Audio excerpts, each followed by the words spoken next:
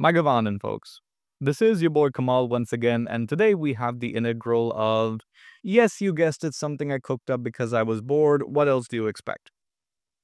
So we have the integral from 0 to infinity of absolute value of 1 plus ix squared dx, where, yes, I is the imaginary unit because why the hell not? So how exactly do we begin our attack of this integral?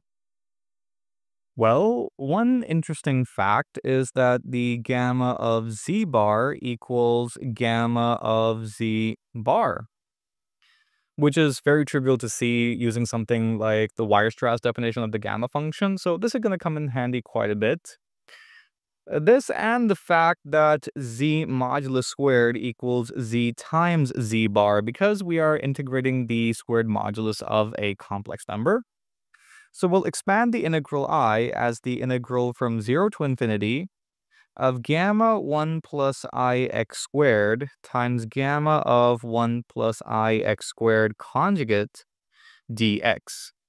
Now, making use of this little thing over here, we have the integral from 0 to infinity of gamma of 1 plus ix squared times gamma of 1 plus ix squared conjugate, which of course works out to 1 minus ix squared dx. And I know it doesn't look that much better, but trust me, this is way better. The reason for that is, well, we know that gamma of, terribly, sorry about that, z plus 1 equals z times gamma z, which implies that the target integral is now the integral from 0 to infinity of z here is just ix squared. We have gamma of ix squared again times gamma of 1 minus ix squared dx. And now we're in a position to invoke the beautiful reflection formula by Euler, which is gamma z times gamma 1 minus z equals pi over the sine of pi times z.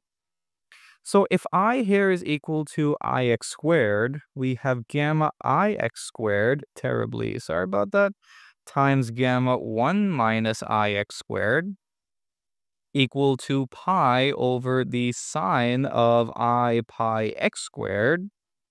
And some more complex analysis is going to come in handy because sine of I times z is actually I times the hyperbolic sine or sinh of z. So this implies that gamma ix squared times gamma 1 minus ix squared is actually pi over I times the sinh of pi times x. Okay, cool. That looks nice. Oh, dear me, pi x squared. Terribly sorry about that.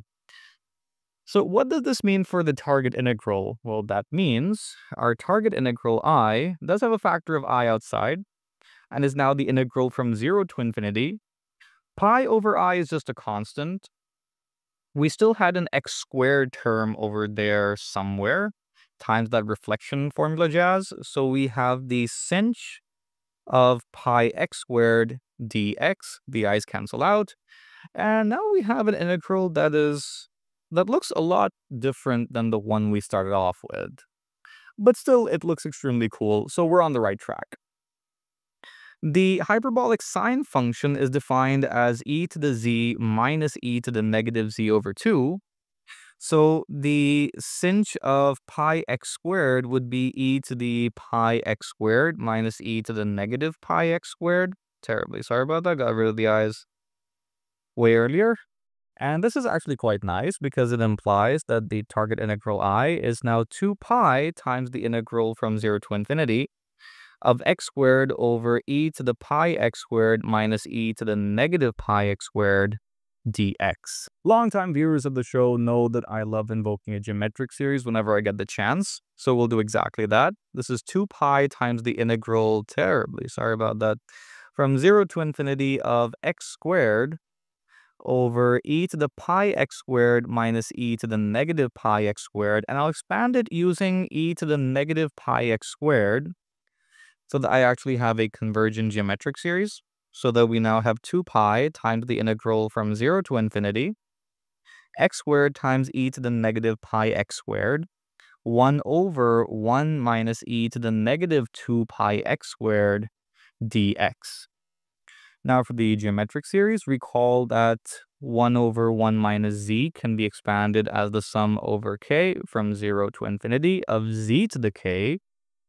So this is valid for absolute value of z is less than 1, which is of course valid for z equal to e to the negative 2 pi x squared on the positive half of the real line, that is. So this implies that 1 over 1 minus e to the negative 2 pi x squared is now the sum over k of what exactly? Oh yeah, it's e to the negative 2 pi kx squared, which does look dope. And this further implies that the target integral is now 2 pi times the integral from 0 to infinity. What exactly? Oh yeah, we had an x squared term somewhere. Then we had this e to the negative pi x squared term there. Now we have the sum. And this is what it looks like with the k at the end. Do not forget that. I'm going to need it. These two are independent of the index variable k, so we can take them inside the summation operator, and we have 2 pi times the integral from 0 to infinity of the sum over k now of x squared times e to the negative pi x squared can be factored out, leaving behind 2k plus 1 integration with respect to x. We can now switch up the order of the integration and summation operators to write this as 2 pi times the sum over k of the integrals from 0 to infinity of x squared times e to the negative pi x squared times 2k plus 1 dx. I know, all of this looks absolutely gorgeous, and it only gets better. So we're gonna let's see. I'd like x here to equal t over root pi times 2k plus 1, so I have some nice cancellation up in the argument of the exponential function. This of course implies that dx equals dt over root pi times 2k plus 1, and the limits are of course unbothered, which implies that I here is now 2 pi times the sum over k of the integrals from 0 to infinity. X squared would be t squared over pi times 2k plus 1. We do have an e to the negative pi x squared times all that jazz leaves behind e to the negative t squared. We do have a new differential element accompanied by a factor of root 2k plus 1 times pi. And these two are independent of the t variables. We can take them outside the integration operator. So we have 2 pi times the sum over k of what exactly? 1 over pi times 2k plus 1 all to the 3 halves times the integral from 0 to infinity of t squared e to the minus t squared dt. And we could now invoke another transformation to get back the gamma function. That's right, we started with the gamma function, and we're almost ending it with the gamma function as well. So we're going to let t here equal root u, which implies that dt equals 1 over 2 root u du. That t looks absolutely horrendous, terribly. Sorry about that. And I think we're good to go now. So this implies that I here is now 2 pi. In fact, we do have a pi and a root pi in the denominator. And then we have a sum over k of 1 over 2k plus 1 to the 3 halves of the integral from 0 to infinity of t squared is now just u. We have e to the minus u. We do have another factor of 2 with the differential element, so that's 1/2 outside, that is. Cancellation. Always welcome. And then we have u to the negative 1/2.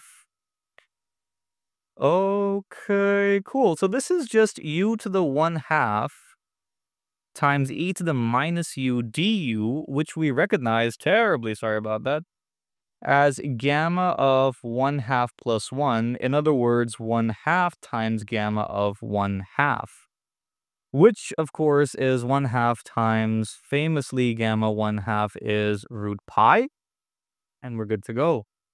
And wait a minute, the root pi will actually cancel out further, so that was not exactly welcome. I was hoping to keep at least one factor of pi somewhere. Anyway, so we still have a factor of 1/2 outside, so I guess that counts for something, times the sum over k of... I could factor out 2 here. So I do have 1 over 2 to the 3 halves, k plus 1/2 to the 3 halves. And that means I'm left with... what exactly is that term now? Something's wrong. Oh, dear me. I think I've counted this thing twice. Indeed, I have. I think so. Or have I? 1/2, 1/2 outside? Ah, I think it's good. I think it's good. At least I hope so. Yeah, I guess it's all good. Terribly sorry about that. I'm bad at math, so I gotta keep checking my arithmetic. So what do we have then? We have 1 over 2 times root 2 outside. And we have the sum over k of 1 over k plus 1/2 to the 3 halves. Outside, this sorts out to 1 over 4 times root 2. And the sum is actually a very special function. It is sort of like the elder brother or the more generalizable brother or whatever. It's the cousin. However way you want to relate it, this is the zeta function, but a special version of it. It is the Hurwitz zeta function. I hope I did not butcher that guy's name. It is the Hurwitz zeta function evaluated at 3 halves. And the other argument is this 1/2 over here. And the normal or the regular, it's not exactly regular, the very special Riemann zeta function is just the Hurwitz zeta function with this other parameter called alpha set equal to 0. And I think this is the first time on the channel that we've invoked this version of the zeta function, the Hurwitz version that is. I hope you enjoyed the video. This was another addition to my list of my ever-growing list of favorite integrals. I hope you enjoyed the video. Be sure to like and subscribe. Drop me a follow on Instagram as well. Thank you. See you next time.